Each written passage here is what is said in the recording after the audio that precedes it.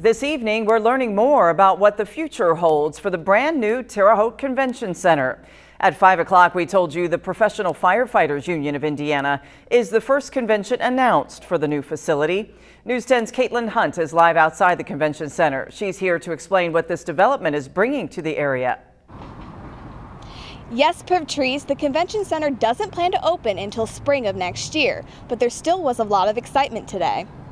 Local and state fire officials joined community leaders for the announcement this afternoon. We learned the Professional Firefighters Union convention will bring in around 200 firefighters, but there's still work to be done to get ready for them.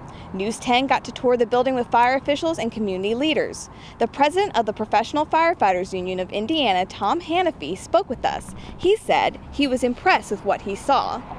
He said the group has eyed Terre Haute for the event. At first, they didn't think there was a space for it, but that's no longer the case. You built this, and guess what? We're here. And hopefully it's great things to come in the future, even better things, for, I think, a city that's truly on its way back.